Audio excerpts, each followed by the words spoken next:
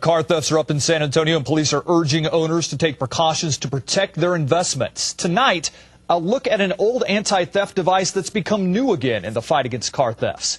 Here's the night team's Brian Mylar. Besides your house, your vehicle is probably your biggest investment, especially with a full tank of gas. And auto thefts are up in San Antonio.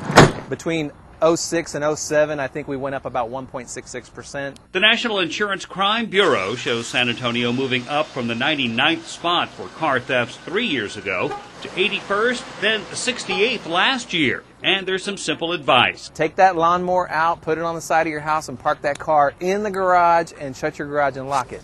He says anti-theft devices do slow crooks down. One such device making a comeback these days is from RAVELCO.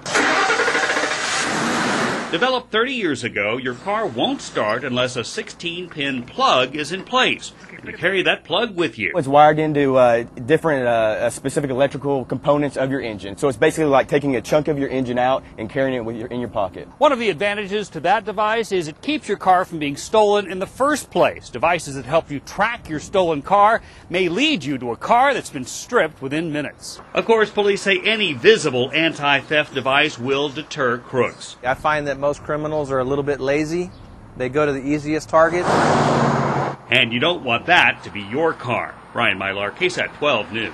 So any guess as to what the top vehicle stolen in San Antonio was last year? It's the Ram half-ton pickup. For the rest of the top 10 list, log on to our website at KSAT.com.